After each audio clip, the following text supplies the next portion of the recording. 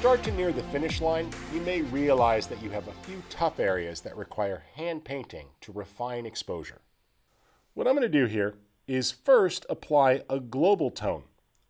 I can do this using the tone curve.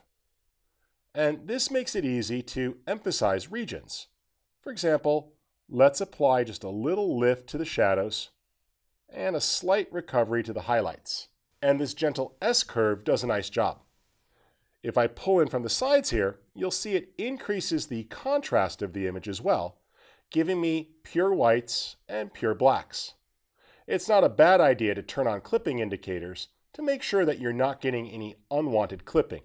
I see a little bit here in the grass and a little bit on the top of the lighthouse, but not too much, and I'm satisfied with that. Additionally, you can look at an individual channel. For example, the blue channel here doesn't have as much detail as red and green. So I can switch to the blue channel down here and apply a little lift or a little pull down. And you see it adds emphasis.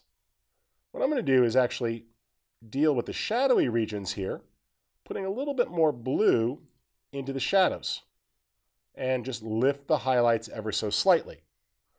So you've got separate control over the overall curve or a per channel curve. And feel free to click through the histogram to see what you're doing and how it affects things. All right, that's looking really good, but I want to take advantage of some specific changes. The process of dodging and burning is literally painting with light or shadows, and Aurora HDR makes it easy to brush this right into the image. I'm going to choose Dodge and Burn and click Start Painting. Now what we can do is paint light or shadow. I'll start with Lighten and adjust the size of my brush. You also can adjust the feathering on the brush if needed. Shift left and right bracket will refine the feather, and left and right bracket adjust the brush size. I'm just going to paint here on the lighthouse itself to brighten it. There we go. And if I get something I don't want, I could choose Erase and pull that out. Lighten. Let's get a lot of feathering on that. Gentle blend. So it has a gentle transition. Now, initially, this is too much, and that's on purpose, just so I can really see what I'm doing. So the default values are going to be a little high, but that's why we have an amount slider over here. There we go. I could choose Erase and Remove, or Lighten. Let's zoom in here. And paint that in. Now, you might see a little bit of a redraw as you first paint, and then it starts to update. There we go. Let me clean that up just a little bit. I'm going to adjust the strength here so it's not quite as strong, and paint along that edge.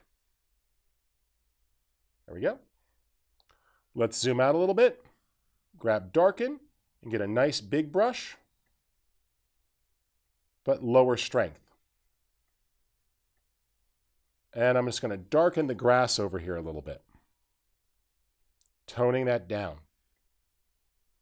Now, I'll click Done, and it's applied. But again, it's too strong. That was just so we can see it. Using the amount slider here, I'm going to back that off significantly. I don't want it to be much, but you see at just a small value there, it creates a nice lift. And it made it very easy to brush in with light, slightly lifting the lighthouse and slightly darkening the vegetation here in the foreground. All right, that's looking really good.